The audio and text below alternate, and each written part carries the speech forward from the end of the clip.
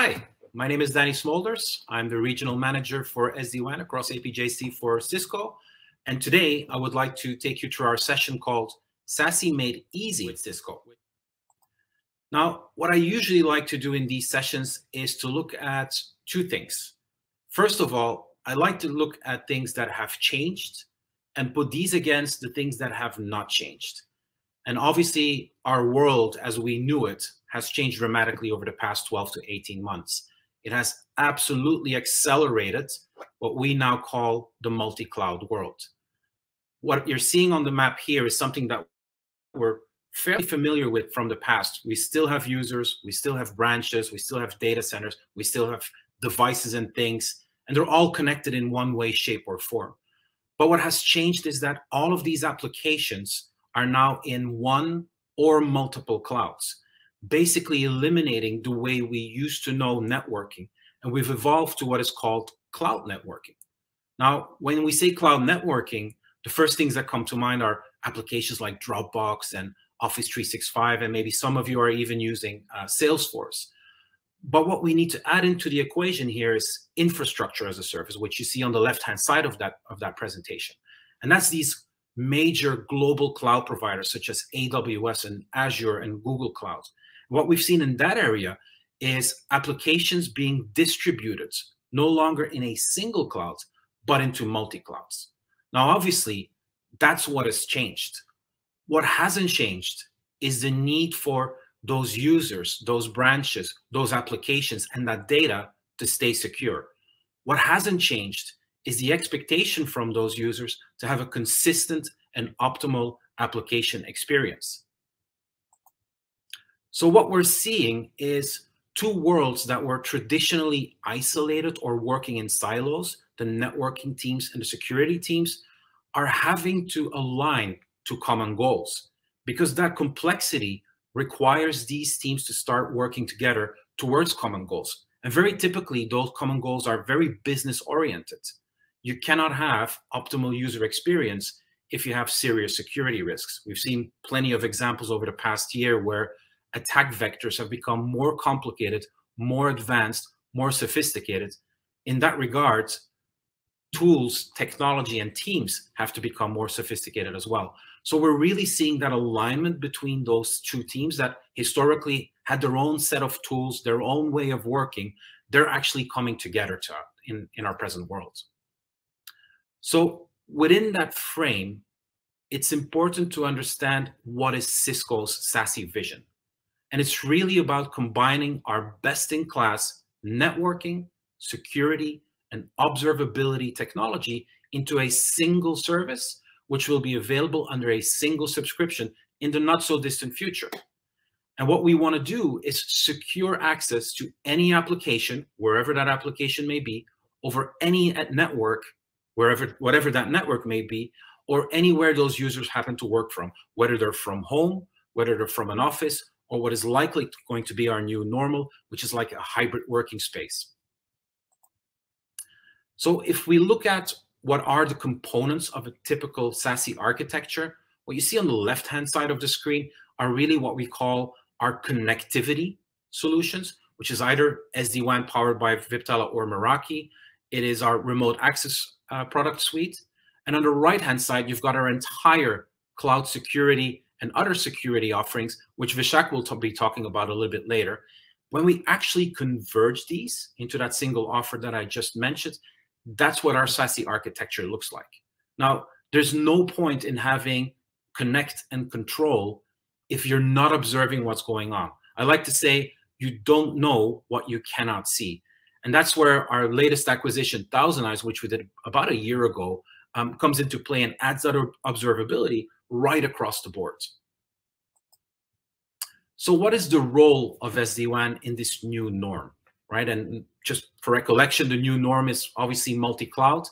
It's to connect a hybrid workforce, which may be working from home, maybe working from the office, or both, to applications that could be anywhere. And what makes that possible from a Cisco perspective is what we call cloud on-ramp, which enables infrastructure as a service integrations, enhanced application experience with software as a service applications, and cloud agnostic branch connectivity. And I'll talk about that in a little bit later. Security your way is to secure those apps and that data wherever they may be, from anywhere they may have to be. And so whether that's on-premise or cloud-based, and as I mentioned, Vishak will be walking us through that, with secure SD-WAN, that makes your SASE-enabled architecture where and when it is needed. And then last but not least, it's that observability that I just talked about with 1,000 eyes. And we're making sure that we're automating all of these things from an end-to-end perspective. Now, we like to call SASE to be a journey.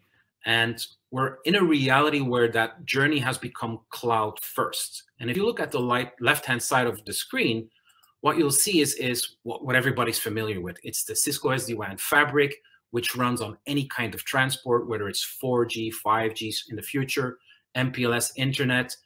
That fabric has always been there.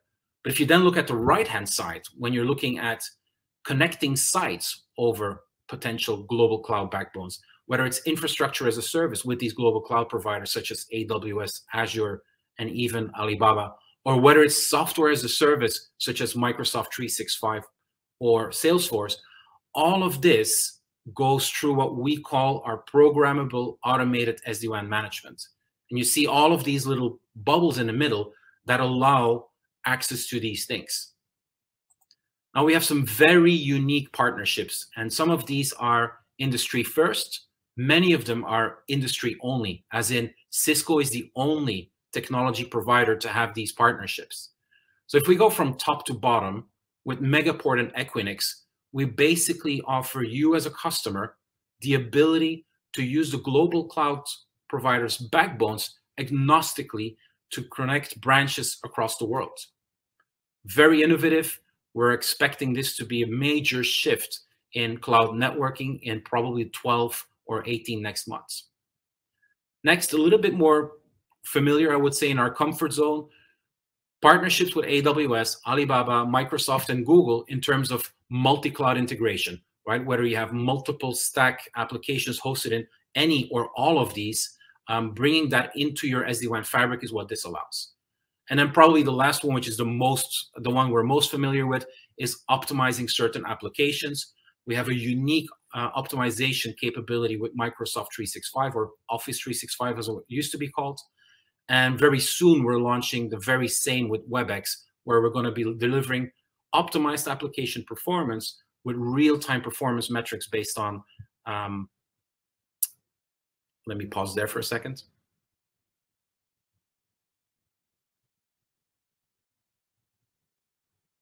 And then last, we've got application optimization, which is probably closest in our comfort zone with optimization for Microsoft 365, which previously was known as Office 365.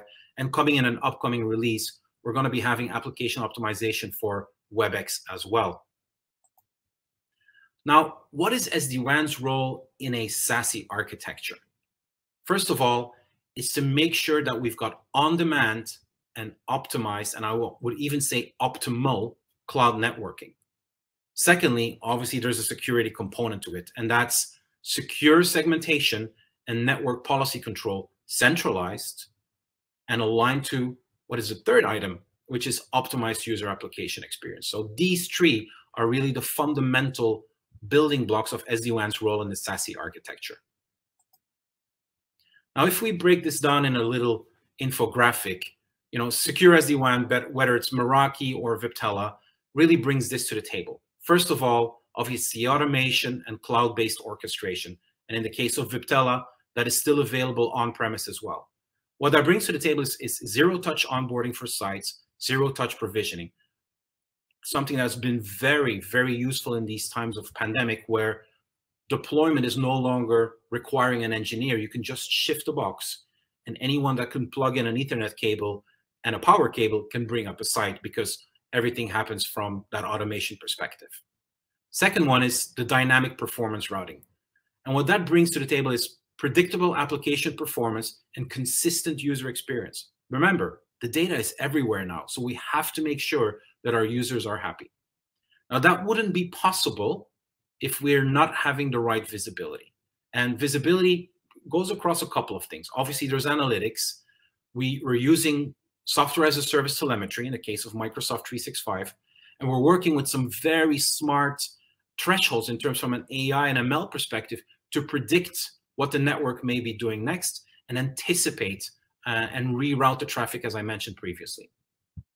Now, obviously, we have to integrate that security and that network policy into a single control and make sure that we do the proper segmentation so that if one element is exposed, that doesn't necessarily mean the entire network is exposed. Next, we're talking about middle mile optimization. And this is that revolution I was talking about that we're expecting probably in the next 12 to 18 months, whereby it will become possible to attach branches anywhere in the world and using the global cloud provider's backbone as a means to connect that. Now, that may sound complicated, but what we've attempted to achieve is to have that automation and that cloud-based orchestration to sit in the middle to take away that complexity.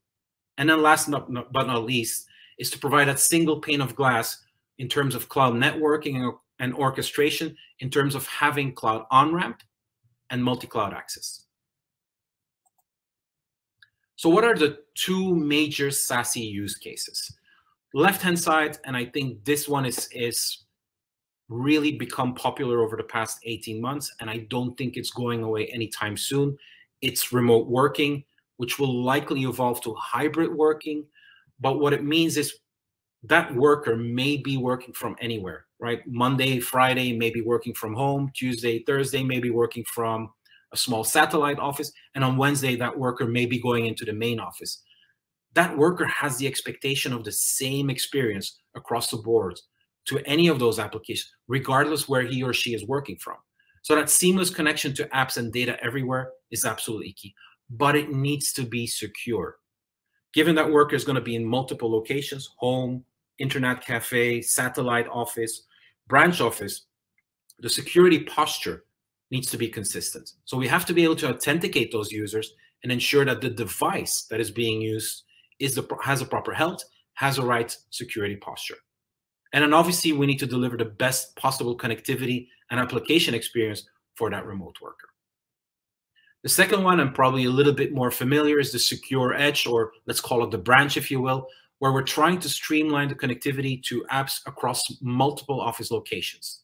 And we're basically provisioning the SD-WAN fabric to thousands of users and locations. We've got a host of customers in India and outside of India with thousands, many thousands of locations that we flip on, that we switch on a single SD-WAN fabric.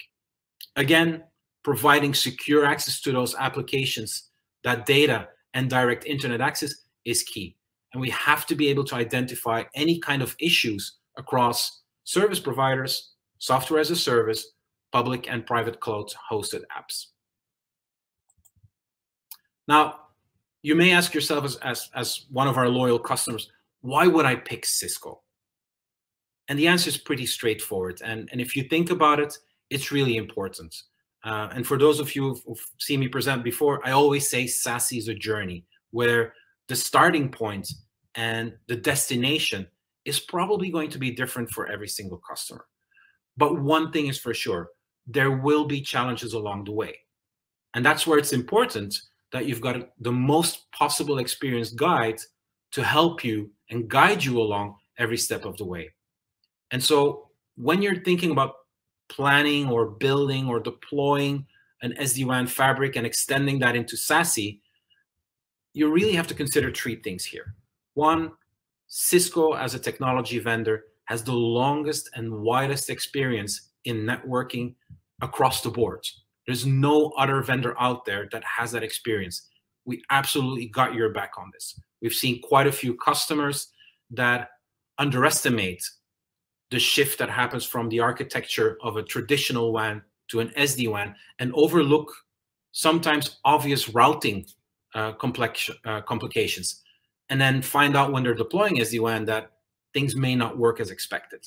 So that's where it's key that you've got a vendor that got your back.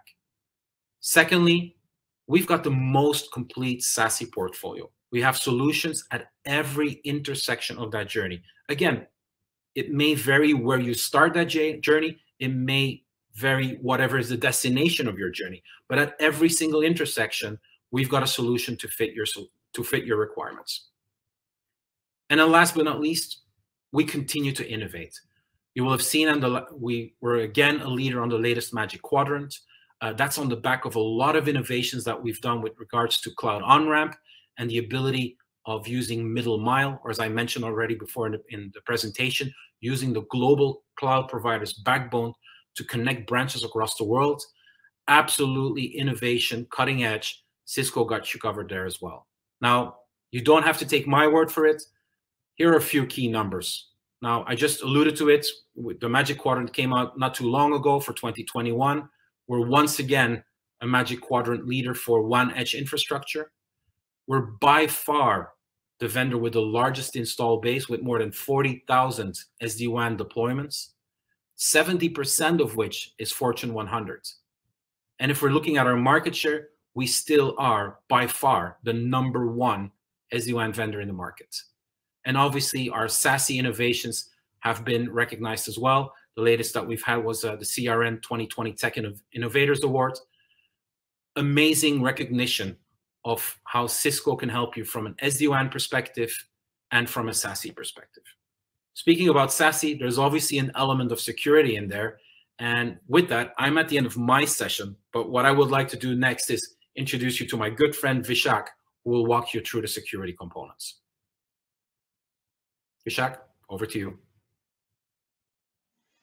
Thank you, Danny. Thank you for setting the wonderful stage about the SD-WAN importance in terms of the SASE journey. So Danny set up a good foundation to take off from how does security fit into the whole SASE journey. And let's begin by understanding what are the macro drivers for SASE. And we will cover about the market shifts towards security and what is Cisco's multifunction cloud edge is all about. And also talk about what are the Cisco SASE offerings and how do you plan your SASE journey from beginning or in terms of this important adoption cycle. What are the macro drivers for SASE?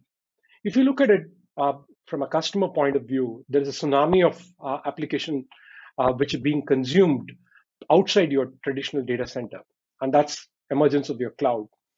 And that mega shift outside your captive data center is actually pushing customers to look at a different application architecture per se, because the moment your application access back to your data center, it adds up your cost for backhauling, it adds complexity, and it also from a security point of view, both the IT decision makers and as well as the security decision makers prefer a complete cloud-based native solution. So applications are the important key drivers. The second big drivers for SASE adoption is actual business continuity and risk management. We've all seen in the pandemic how the convergence of wide area networks with remote access cloud security has actually happened. And if you look at it, the gold standard for supporting a hybrid workforce, be it at campus, be it at the branch, be it at the remote, it's about securing your workforce anywhere. Today, an office environment is just not your corporate headquarters, but it's like a very large cyber cafe. People walk in, carry out your work and duties, and then move out. So you got to build your networking and security layer from a flexibility point of view and making sure your risk is mitigated. And that's where the adoptions of SASE is moving towards. And the third important driver is very clearly the IT buyer behavior. Of course, we all know the SaaS adoption in terms of providing agility and cost advantage, but also customers are looking for how do I look at my security appliance box, which has been sort of bought over with multifunction features. Can it compete with my SASE functionalities per se? So there is a big transition towards adopting the best of the breed security framework. And how do I deliver that with a cloud orchestration per se? So the transition from an on-premise UTM vendor with a security functionality is added vis-a-vis, can I get these best of the breed delivered via cloud and orchestrated via cloud? That's what the customer's behaviors are actually changing. And we are seeing those early adoptions in the banking and financial sector. Last and very important piece, which is the security vendor characteristics. Every vendor is claiming to be a SASE, security provider or a networking provider. But if you really look at the SASE adoption, is actually around multi-service, and the multi-service is spanning across your SD-WAN, which Danny beautifully touched about it. It's about your firewall as a service, your secure web gateway, your cloud access security brokerage, CASB, and how do you provide zero trust network access back to your customers, back to your contractors, back to your employees. So we are seeing this collapsing of WAN edge and the security services edge, and that's what the vendors are actually sort of playing around there.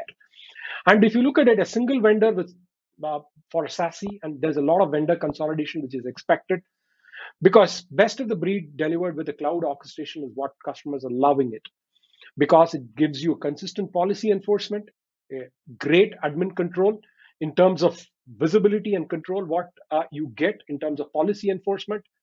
And security need not be compromised just because you're going to a SASE. The depth of the functionality, the security efficacy is still an important parameter, and equally the performance metrics in terms of your capabilities to deliver a seamless user experience per se. So broadly, these are the four large key macro drivers on towards SASE. But let's look at a little bit deeper into what are the SASE building blocks from a security point of view, right? Danny beautifully touched about the hybrid WAN architecture on SD-WAN part of it. That's a very important base on which the foundations of SASE is built, where you will have a very lightweight branch device collapsed with network and security.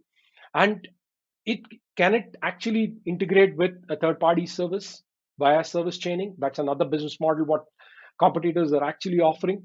And can it be a single OEM delivered from an orchestration point of view? And that's what we're going to sort of touch about that. And the second big layer is the secure web gateway. How do you get your secure remote branches, roaming users, get your user visibility, and defend against those malware attacks, what you day in, day out go out. And the third important pillar in terms of the building blocks for SASE is firewall as a service, because the nature of outbound shift traffic is actually changed. With the cloud adoption, public cloud SaaS adoption is east-west traffic. Traditional, you have your layers of your firewall, IPS, content filtering. Actually, it was about north and south, but now it has changed to a east-west traffic, whereby your remote branch public users are wanting something like a cloud-based demilitarized zone.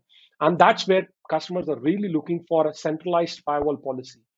Depending upon what you have, your data center, your cloud firewall, your branch firewall, can I have a seamless centralized firewall policy with micro-segmentation capabilities built in? So firewall as a service with micro-segmentation is becoming an important building block for SASE. And the last two important parameters are your cloud access security brokerage, which is the CASB part of it, where you want to be compliant with your SaaS applications, where you want to have application visibility, where you need to get your user behavior and user access capabilities built in the CASB functionalities per se. But the important foundations to all of these technology pillars is zero trust. And how do you get an identity aware solution in place whereby any access is provided only upon providing the valid credentials? And how do you triage between a roaming user? Is he the real user who is trying to access that application? Is he the right device to access the corporate applications? Is he having the right application identity? That means, is he the right user to access that right application? Right. So the triaging of these three pillars, the user, the device, and the application identity, is what is the foundation of zero trust is actually being built up. And coupled with geofencing, when you really look at the contextual intelligence, who is accessing? Is he the right role user? Does he have the right credentials to access that particular application, that application's within that field? So customers are really building zero trust with geofencing capabilities, whereby you want to make sure a contextual awareness in your identity access management. And how do you bring in a traditional identity provider software to actually a cloud federator? with mobile first as an identity. So these are the 5 key building blocks of SASE per se. But how does it transform into delivering a user a control across 3 important areas, which is how do you look at collapsed secure networking functionality, be it firewall, your software defined perimeter, your VPN, your DNS, your quality of service. How do I get a networking framework built in? And SASE gives you that. And it's just not about the networking part of it, but how do you get your application control, your intelligent proxy capability, your productivity controls, who needs to access when, whether this site is a bad site to access, how do you look at your URL filtering capability? And top it all, how do you get your shadow IT visibility? Can you control your secure applications via an application block across your cloud branch and roaming users? Can you get your malware sandboxing in the cloud? So if you really look at it, SASE gives you these control points on secure networking and secure application. And how do you actually look at secure cloud access from a data leak prevention point of view? How do you look at building tighter application controls and file controls? How do you block users from going through high risk domains, right? And how do you isolate if you see a very sensitive user being infected? How do you actually isolate to him automatically so that the malware movement doesn't happen laterally? And we spoke about geofencing. How do you make sure that the user and the application access are tightly integrated? Lastly, the SASE control gives you a better reduction in latency. It accelerates your SaaS adoption, and of course, cost and centralized policy and compliance management. So if you look at these 5 building blocks of SASE, gives you phenomenal amount of security controls defined, and as touched upon by Danny in the previous session as well. So let's look at what are the market shifts of having understood the SASE building blocks. SASE just doesn't start with networking. It includes more, right? Danny beautifully touched upon the SD-WAN transformation, what is actually happening in the enterprise. But it adds a whole lot of security functionalities like secure web gateway, CASB, your DNS security, your firewalling, your layer 7 firewalling, coupled with your identity. So SASE is not just about connectivity with security, but more about even identity. And that's what is defined. Let's look at the SASE market shift, how real it is. And this is latest Gartner view of how this market will evolve from a $4.8 billion to actually a $15 billion market. So this market shift is real, right? And these 5 pillars, what we spoke about, SD-WAN, firewall as a service, secure web gateway, your CASB and zero trust network access forms the bulk of the market. And this top 3 transformation, which is SD-WAN, firewall as a service, and secure web gateway, actually forms the bulk of the market moving forward. So this transformation, customers are real. And how is India customers actually, sort of adopting SASE transition? Right? As I said, these 3 pillars to start with SD-WAN, firewall as a service, and secure web gateway. These are the standalone individual technology tracks which customers wanting to get it converged via an SD-WAN, secure web gateway, and a firewall inbuilt service. These are the first transitions what we are seeing early in the Indian market. And the combined SASE Indian market actually stands in FY 2021 as close to about 77 million US dollars. So this shift is real, for real, and customers are moving in this direction. So what is Cisco is going to sort of add value there, right? What do we bring in as a table? One, we are a very strong SD-WAN player, as highlighted by Danny. We are the market leaders. We are the Gartner market leaders, and from the Magic Quadrant point of view, and we have a world-class security stack built for customers in terms of onboarding into the cloud. Right? We start with DNS layer security. We have the secure web gateway functionalities, and we delivered a cloud-delivered firewall capability, both from a layer 3, layer 4, layer 7 firewalling capabilities delivered inbuilt into the SASE platform. And we bundled with our cloud access security brokerage capabilities, right? So we give unique capabilities like DLP, browser isolation, and top it of all, it gets the threat intelligence from Cisco Talos, one of the top leading threat intelligence provider across the globe. And it helps customers to adopt the zero trust network access with Cisco Duo capabilities per se. And all of these security stacks are actually orchestrated with a single unified platform called SecureX. And this is actually delivered via a cloud platform. So for customers, the cloud ramping is quite easy and quite simple. Let me walk you through that. How do we do the cloud ramping, right? And it's completely hands off, whereby we can enable the automation very clearly from our SD-WAN console, be it a Meraki or a Viptela console. The tunnel initiation to the Cisco Umbrella platform is quite seamless. And it gives you a very simple, easy to use management capability. And my colleague Sandeep is going to walk through this demo on how you actually do a cloud ramp from an IPsec tunnel creation from your SD-WAN on-site to your umbrella nearest cloud per se, right? And this is going to be demonstrated in terms of how do you choose the site, how do you enable your inspection policy, and that will be demonstrated in the following session per se. Having said that, is SASE is not about just connectivity part of it. How do you have measured performance? How do you look at measured performance? And this is where Cisco Umbrella, which is our cloud ramp, brings in a great amount of peering capability.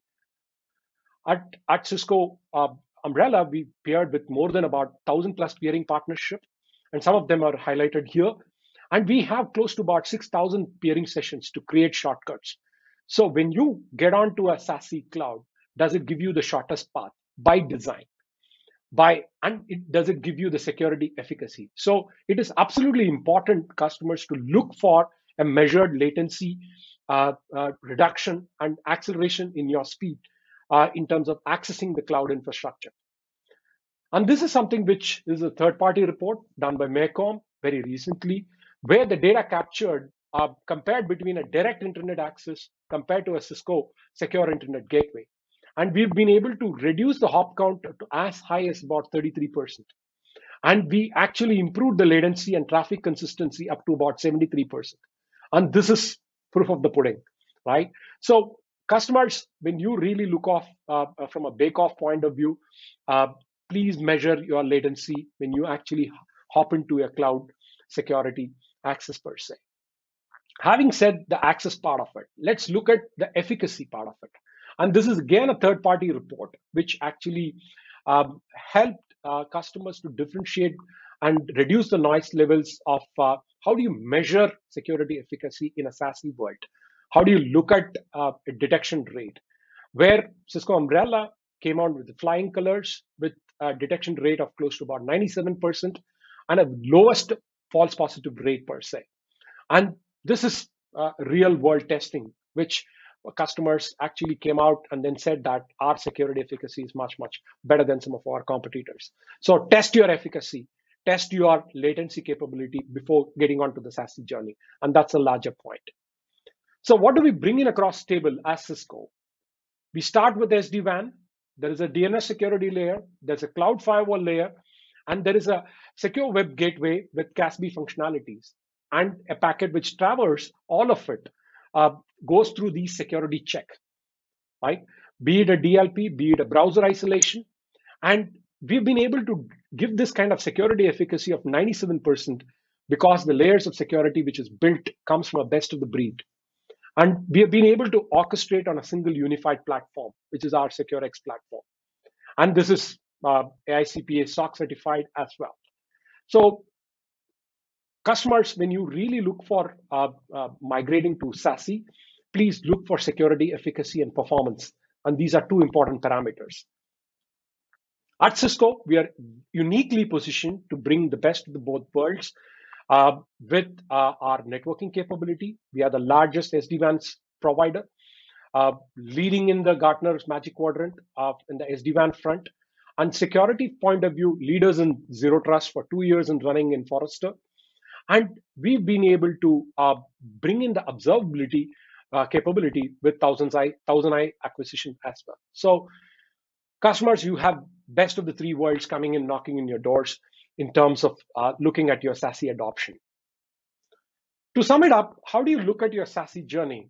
SASE journey has to be in a phased manner, and it has to be looked at with security efficacy and performance as two important parameters, whereby you look at benchmark security efficacy metrics over just the feature clutter, right? And performance is super critical.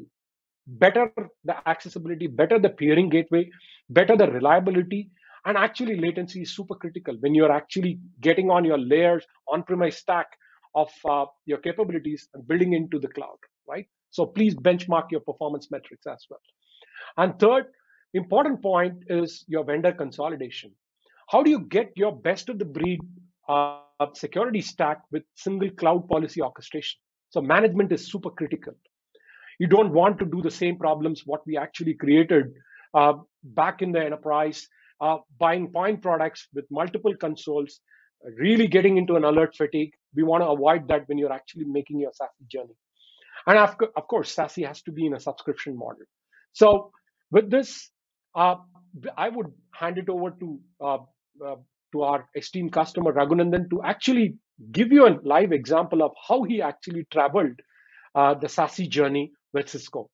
Over to you, Mr. Raghunandan. Walk us through your real life adoption on SASE. Thanks, Dan. Thanks, Bishop. Hello, everyone. My name is Raghunandan. I'm working for United States Pharmacopoeia, and I'm an IT professional with 15 years of experience in infrastructure services. I'm currently engaged with USP since 4 years. So USP is dedicated to helping improve global health through standard setting in compounding, biologics, pharmaceutical manufacturing, and other fields. So I'm experienced in design, implementation, and management of network infrastructure, global network operations, data center operations, business continuity, enterprise technology standardization, people management, leadership, and IT budgeting. That's on my profile. So we are actually going through some challenges in USP, where we are looking to refresh our WAN due to current challenges of complexity due to multi-vendor solutions, easy of rolling of new services, flexibility, and change management, etc. Also, we were looking to improve our security posture due to change in work environment by pandemic. Taking this refresh opportunity, we were also looking to explore SASE architecture to meet our needs of WAN transformation and security. What solutions we have actually explored and deployed? We evaluated multiple OEMs with various rounds of technical discussions, POC, and demonstrations. Cisco was chosen as our solution provider for our SASE transformation. This was based on few criteria like completeness of solution, roadmap, and single OEM to provide both networking and security solutions. We have deployed Cisco's SD-WAN, Umbrella, DNS security, web proxy, and cloud access security broker solutions. And why, you can ask me why Cisco? Since this requirement was spanning multiple areas of technologies like SASE, switches, etc., we were looking for a complete solution which were matching our requirement. After spending a considerable amount of time and evaluation with multiple vendors, we have chosen Cisco due to the following reasons. It has single SASE solution providing network and solution, security, proven technical support, technical capabilities of Cisco SASE solutions. So these are the main reasons why we have chosen Cisco. Thank you.